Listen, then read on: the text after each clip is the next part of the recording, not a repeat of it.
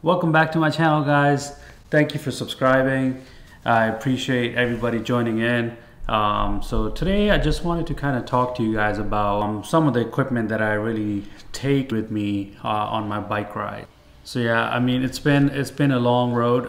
For past 1 year, I've been pretty much recovering from my radius bone and then the wrist surgery and everything. So my bike fall was had a really tremendous impact on my life. So I'm back now, and I want to be stronger than ever, and I'm not the type to quit. So I want to get back on my bicycle and start riding again. So I'll take you guys through my statistics for my bicycle rides and kind of show you what the heart rates and the elevation and everything that I've been hitting. So it's gonna be good for you guys to give me feedback in the comment section below. Other than that, I mean, I have a really good friend who does this on a pro level in New Jersey, and he actually owns a massive bicycle shop and everything, and they represent their company out when he does his races and stuff. So he kind of got me into this mountain biking stuff. So here I am in Texas now, doing the same thing. So first and foremost thing, of course, in Texas, really sunny outside, and one of the things that matter the most is to not have any sort of sun hitting your eyes, where you end up not seeing the road properly or whatever. So important investment, bicycle shades. Now, you don't need those bicycle riding shades like Oakley expensive ones. You could, well, these are Gucci, so I mean, I've had these for like 10 years, and I use them for my rough use, and just they've been holding up pretty well. And the reason I like them is because their lens is wide, so a lot of times if I'm on gravel or anything, it really blocks my eyes from getting hurt. And then I want to keep myself as far away from another surgery as possible. So item number one is going to be your shades that you will be using. Second thing I use, without a doubt, it helps me keep in track of my progress and kind of motivates me when I look at it, how far I've gone and what's my heart rate and everything, is a smartwatch. Now, this is a Garmin Forerunner. You don't have to get this one, but there are other ones that probably work and do the same thing as this one. So I personally like this one because I guess I'm used to it. I bought it like a few months back. It's great. Definitely check it out.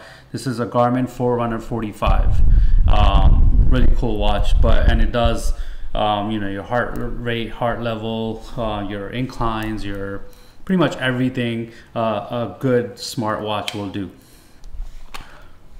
Okay, of course.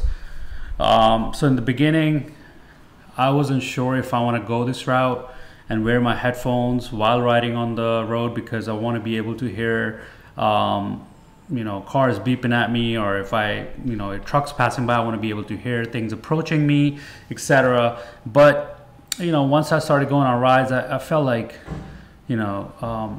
I think I could pull this off, right? I mean, you just have to make sure that you use it in a safe manner. You know what you're doing. You really have to depend on your eyes once your ears have these on.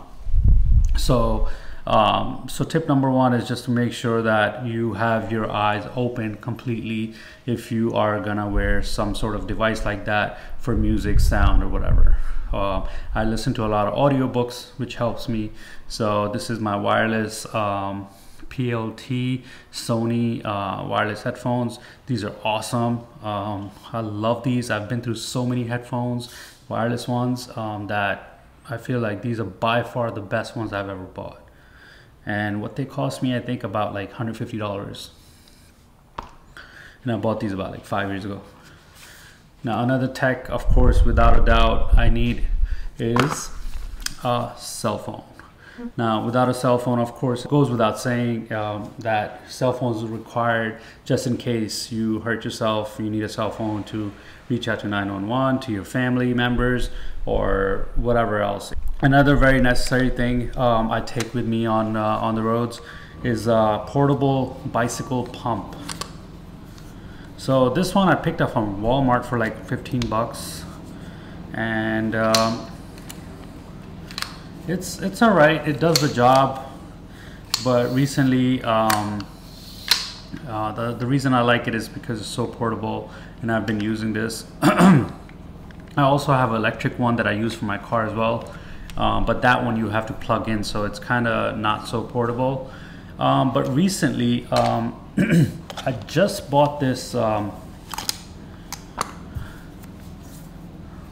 this wireless one.